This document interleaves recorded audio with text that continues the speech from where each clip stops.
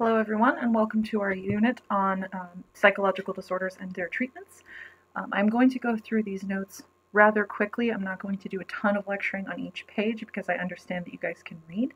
So in order to keep this brief, I'm going to focus on the most important information on each slide, and I encourage you to pause or go back and review the notes as you need to. So, to define a psychological disorder, some behavior is disordered if it is persistently harmful. Right? So it has to be harmful enough to a person to be impacting their life, to be negatively impacting them or those around them in a pretty significant way. We think of disorders in a medical way now as illnesses, sicknesses that can be treated, and we can help people overcome these sicknesses. For a lot of our history, mental disorders, or people with mental disorders, were treated in a pretty bad and negative way, and there's still a lot of stigma surrounding mental health, but I think this is changing for the better. It's important always to consider the duration and severity of symptoms when diagnosing disorders. They have to last for a certain amount of time, and they have to be severe enough to warrant a diagnosis. For example, there's a difference between being worried and having anxiety. Anxiety is worry to a high enough level that it is significantly negatively impacting a person's life functioning.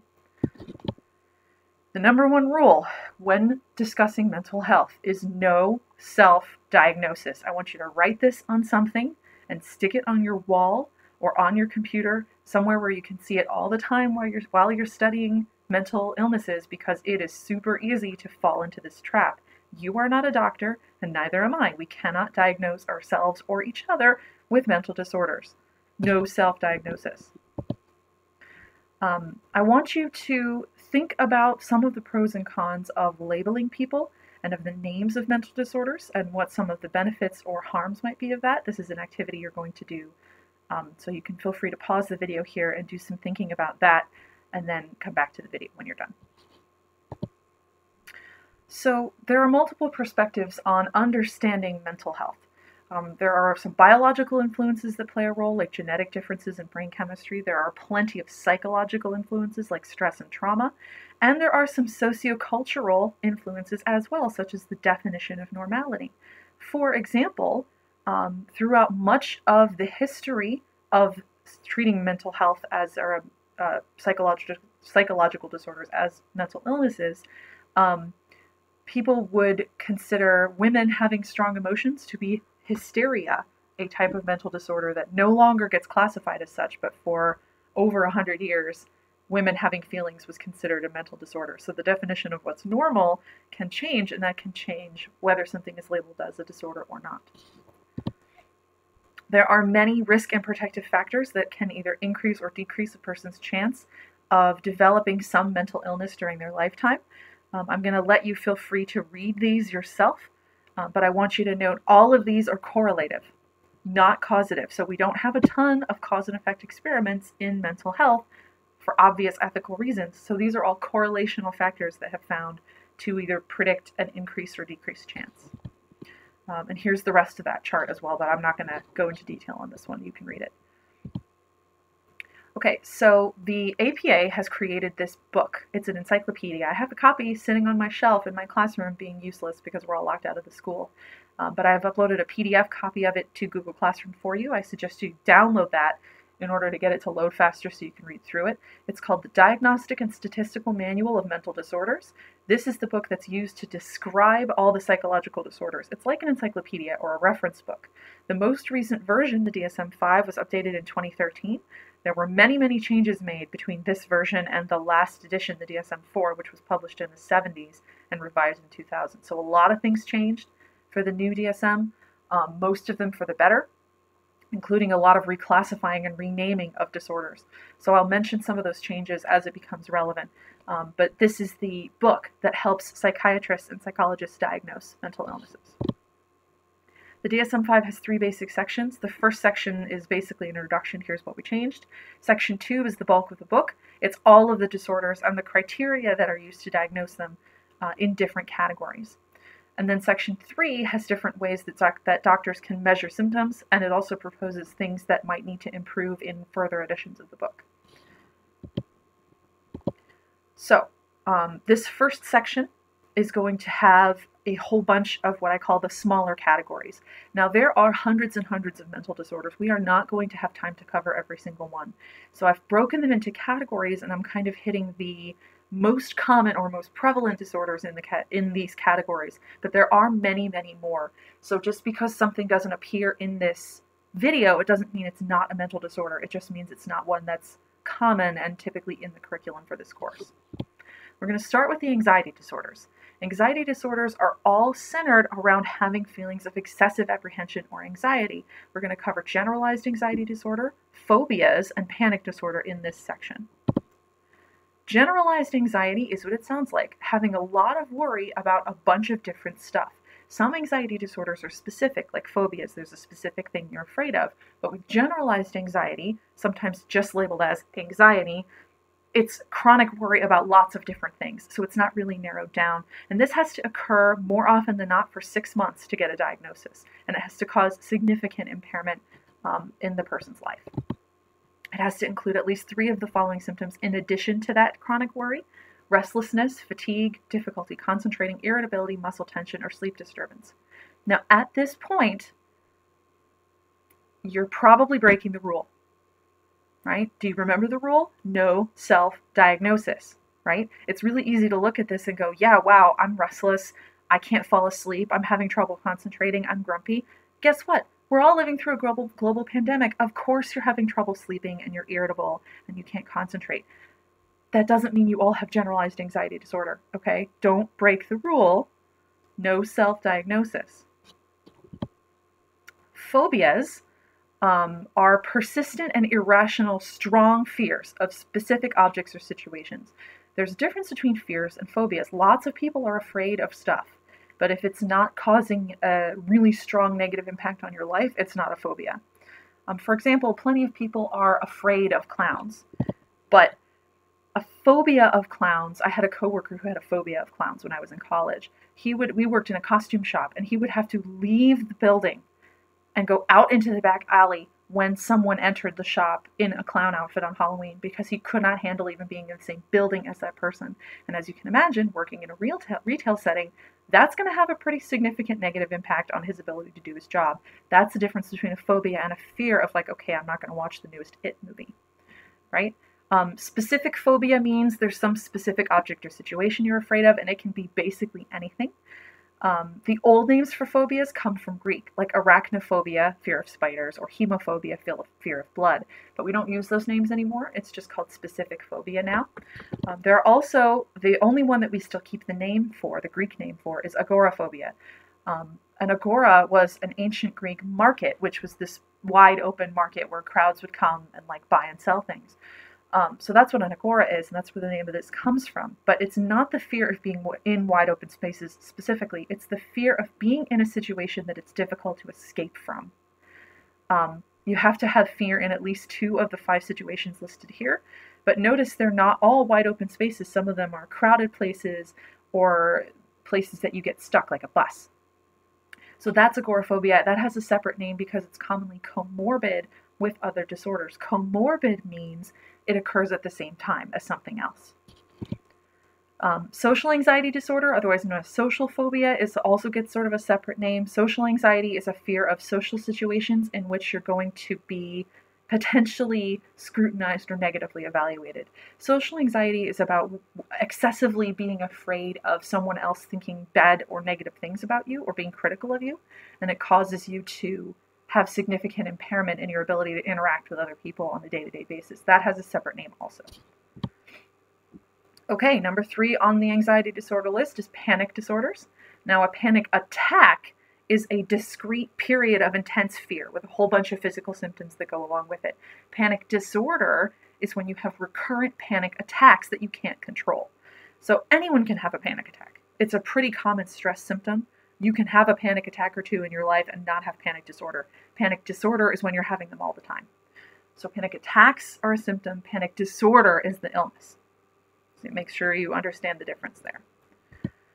All right, that is it for the anxiety disorders. Next, neurodevelopmental disorders. These are disorders that impact learning, language, motor, or social skills in kids. So neuro meaning related to your neurological system, your brain and your nervous system, and developmental meaning related to your development. So these are disorders that are diagnosed in childhood or adolescence. Most of them are diagnosed in really young children. Sometimes they don't get caught until someone is a teenager, but these are not something you would get diagnosed with in your 40s. This is things that affect children. The four main types that we're going to focus on today are attention deficit disorder, the autism spectrum, Tourette's disorder, and then some other ones that are included in this category is intellectual and developmental disabilities, like having a strong intellectual disability, communication disorders, learning disorders like dyslexia, and other motor disorders that impact a person's movement. I have some video clips that you can watch that go along with each of these, the main three that we're going to cover, ADD, autism, and Tourette's disorder. I encourage you to watch these videos because they elaborate more on the specific diagnostic criteria for each of the neurodevelopmental disorders, and they give you some examples of what life might be like for a person who has that disorder. So I'm not going to go into a ton of detail on these because I need you to watch those other video clips. But ADD is basically about an inability to control your focus or your attention. It's called attention deficit, meaning what's missing, what's impaired in a person with ADD is the ability to control what their brain is thinking about, what they're focusing on. So it's like you're kind of unable to separate the static from the important information, and you're paying attention to everything equally. Autism spectrum. Autism is pretty strongly misunderstood. I think autism is called a spectrum because every single symptom of autism has a spectrum of whether you can have that symptom at all and to what degree. So every person who has autism experiences it differently. There is no difference anymore between Asperger's and the autism spectrum. Autism used to have 5 different names under the autism umbrella, and they're just all called autism spectrum now. But it's really important that you don't assume that every person with autism experiences it the same way. In general, the impairments in the autism spectrum surround social interactions, communication, and restricted or repetitive behaviors and interests. So this can range all the way from having difficulty interpreting facial expressions all the way to being completely nonverbal and unable to talk. So it's a pretty diverse array of symptoms for autism. I encourage you to watch this video that I've linked here. Tourette's disorder is a tic disorder where if you've ever had a muscle spasm, like your eye twitches or there's a thigh muscle that twitches and you can't control it, Tourette's is like a muscle spasm but in your brain. So you have multiple physical tics that you just kind of can't control, and at least one phonic tic, one noise that you make. So people assume Tourette's is about shouting curse words. That's not accurate. Most of the tics in Tourette's are actually movements. And there's one phonic tic most of the time. The phonic tic is actually little noises and not language at all.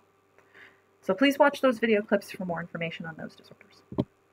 Next, obsessive compulsive and related disorders. These are disorders characterized by obsessive thoughts and repetitive or compulsive behaviors. We're going to focus on OCD here.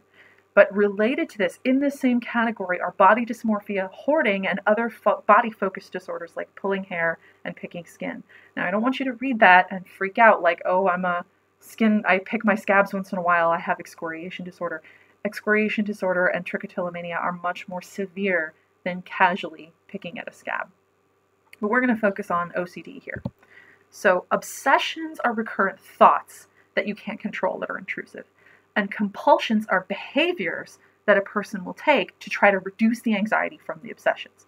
So OCD used to be grouped under the anxiety disorders for that reason, and now it has its own category. But basically, the obsessions are not just worries. They're excessive, intrusive, repetitive thoughts that just dominate your brain and you can't think about anything else. And the person also feels that they must perform the compulsions. They're not optional, they're mandatory. And typically, sometimes they're called rituals. They're pretty rigid rules or specific actions a person has to take to try to reduce the anxiety from the obsessions. And focusing on obsessions and engaging in compulsive behaviors has to take up at least an hour of your day and impact your normal functioning in order to qualify as having OCD. So a person is not OCD because they like their binder to be organized. It drives me a little crazy that people use that phrase, OCD, to describe normal desires to be organized. That's not what obsessive compulsive disorder is. It's a pretty severe disorder and has a pretty strong negative impact on a person's life, and I don't like that people trivialize it in that way. So some of the more common obsessions and compulsions have to do with dirt, germs, toxins, and washing. So sometimes people will wash their hands 30 times in a row because every time they touch the faucet, they feel dirty again and they have to wash again. And they'll come back to their job with their hands all red and raw and scarred up from washing them so much. It can also be obsessions having to do with something bad happening, or sometimes with symmetry and order, but that is a very comparatively uncommon obsession compared to some of these other ones on the chart. This is a PET scan of the brain of a person with OCD. You can see high activity in the areas involved with focus and attention. So you can see on the PET scan why, like, the evidence that this person is sort of overactively focused on some particular thought. We're going to go quickly through some of the explanations of where some of these anxieties can come from. Freud says that anxiety comes from repression of painful impulses or thoughts from the id, right? From a learning or behavior modification perspective, we explain that anxiety comes from classical and operant conditioning, from something really scary happening while you're in the presence of a stimulus, and then you associate that fear with that stimulus. If I almost fall off a cliff while I'm in the presence of a clown, then I'm going to associate the fear of almost dying with seeing the clown, and now I will have a conditioned phobia of clowns. Many phobias often happen that way, something scary or traumatic happening, and then you're associating the fear with whatever stimulus was nearby. Sometimes it can come from watching others. You learn to be afraid of things by watching others be afraid of things. Kids can learn to be afraid of stuff by watching their parents, for example. Biologically, some fears and phobias we have are naturally selected. We've talked about that before. There is some genetic connection to anxiety disorders. Twins, for example, are more likely to share phobias. And neurologically, there is a specific part of the brain called the anterior cingulate cortex. It's part of the brain that associates emotional responses to pain. Generalized anxiety, panic attacks, and OCD are all linked with excessive activity in this part of the brain. Okay, next category, trauma and stressor-related disorders. These are disorders related to exposure to trauma or a stressful event. Obviously, we're considering post-traumatic stress disorder here, but there are other stress-related disorders in this category as well. But post-traumatic stress, or PTSD, is a traumatized reaction to either actual or threatened death, injury, or sexual violence. So you're not going to get PTSD from watching a movie.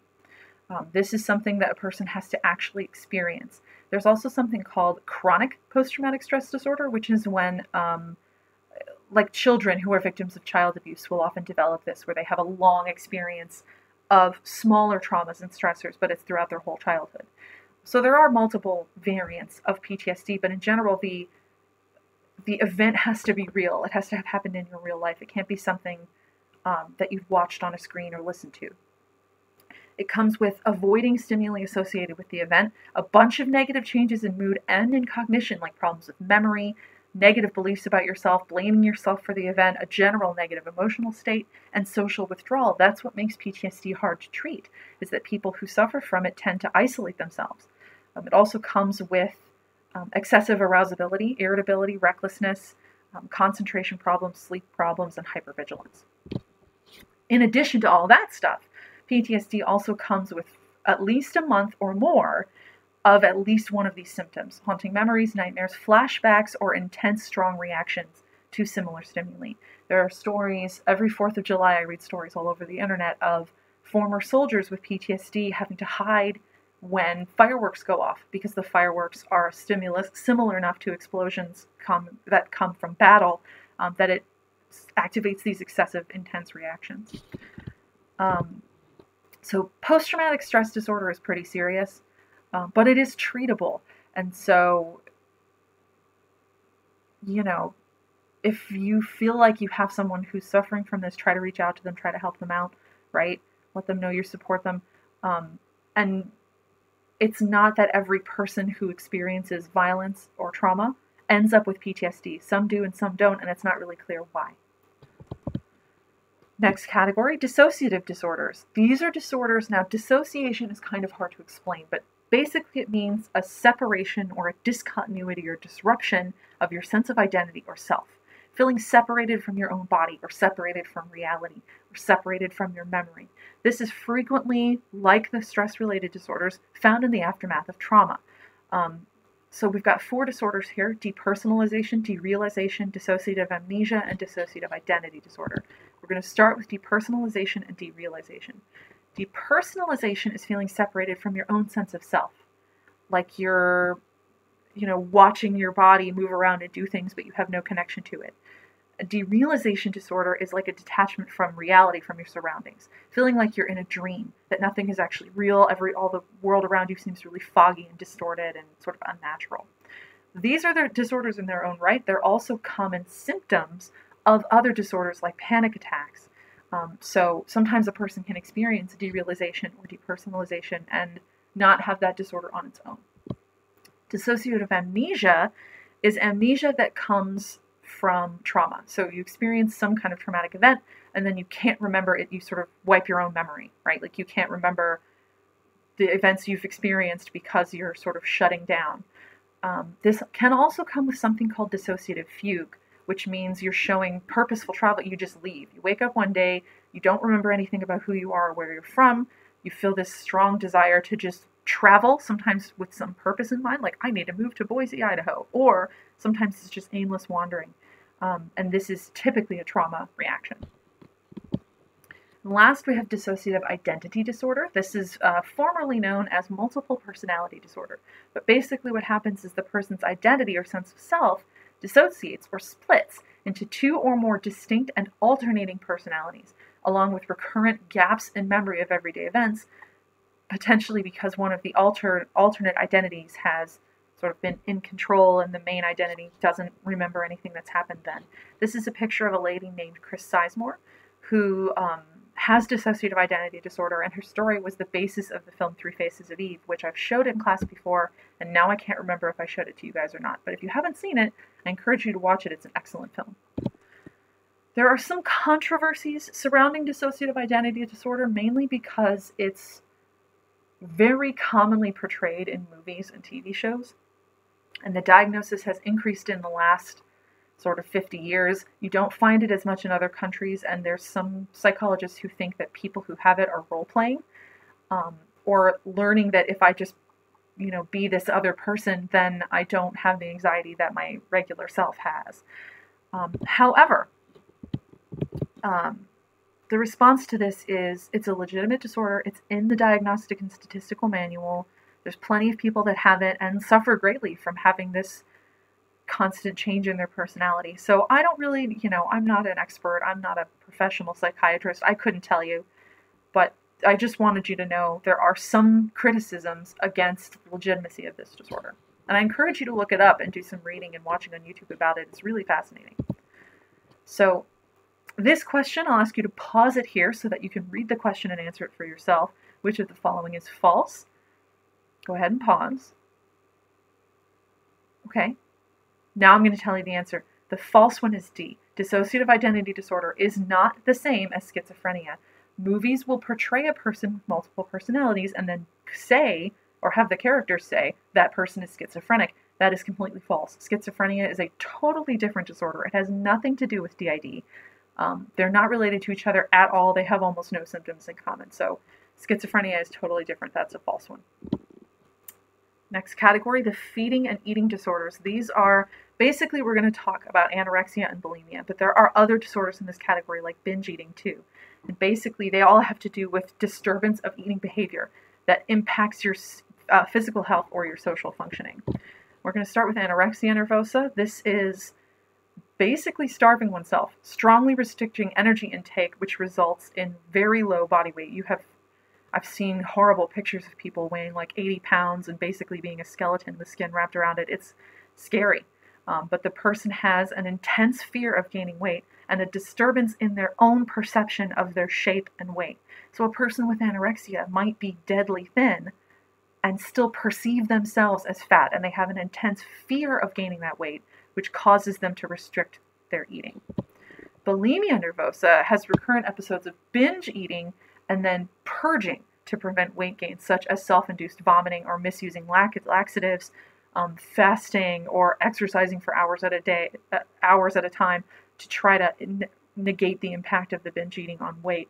Bulimia, these behaviors have to occur at least once a week for 3 months. People with bulimia nervosa also consider their body shape and weight as overly important to their own evaluation of their self-worth. So people with this disorder will believe that all of their self-worth comes from how they look and how much they weigh, and they don't appropriately consider other factors like personality and education and intelligence in that evaluation. Next category, the somatic symptom disorders. These are really interesting. These are disorders that are basically your mind causing your body to have symptoms that don't actually exist. Physical symptoms without physical causes. Physical symptoms that come from psychological disturbances. There are 3 disorders here: somatic symptom disorder, conversion disorder, and illness anxiety disorder, which was formerly known as hypochondria. So somatic symptom disorder is physical symptoms like nausea or pain. Conversion disorder is neurological symptoms like numbness or blindness or paralysis or seizures. A person can literally be blind because of a psychological problem. And their eyes work fine, their optic nerves work fine, their occipital lobe is perfectly well functioning, but they're converting a psychological trauma or problem into a neurological symptom like blindness. And the last one, illness anxiety disorder, is excessive worry about having a serious illness, going to the doctor all the time and getting tests one doesn't need because there either are no symptoms at all or the symptoms are very mild. Like I have one cough and I'm convinced I have lung cancer, and I go spend a whole bunch of my money getting an MRI of my lungs to prove nothing, because the person also wouldn't necessarily believe that the tests are true and would continue to pursue that and whatever because they have an excessive worry about having serious illnesses. That is it for part 1 of the mental disorders. Next video is part 2, where we will cover the remainder of them.